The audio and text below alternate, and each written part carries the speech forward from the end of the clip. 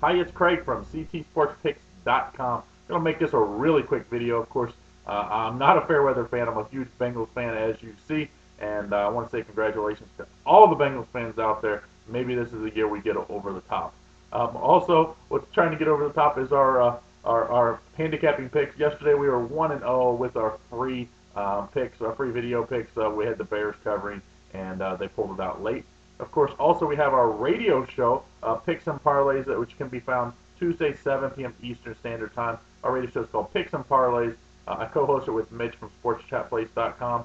And this coming week we have on Tony Karpinski talking NFL and college football. And of course, you're going to have me and Mitch. So make sure you check back. Also, check in with our handicapping contest. You can get all the rules and everything at ctsportspicks.com or at Mitch's site, SportsChatPlace.com.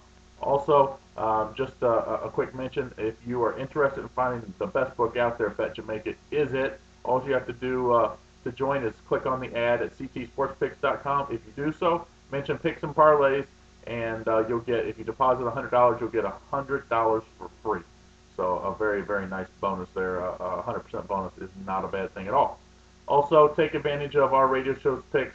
This week, I think they were 6-4, so it's either 6-4 or 7-3, but a very good week either way. Also, our free play for today, I really like the under 24 in the first half of the Monday Night Football Dallas and Panthers matchup. I think this one's going to be a nip and tuck affair. Both teams playing a little conservative early, so we'll get the under. I feel pretty strongly about it. 4-star play on that. Also, you can check out, have a really strong play, 5-star TD Club play. All you have to do is just click on ctsportspicks.com, click on all the premium plays, and you can see my play with, of course, my other 20 handicappers plays also. Have a great Monday and a great Monday Night Football game, and we'll see you back on Tuesday, which, of course, is our radio show, Picks and Parlays.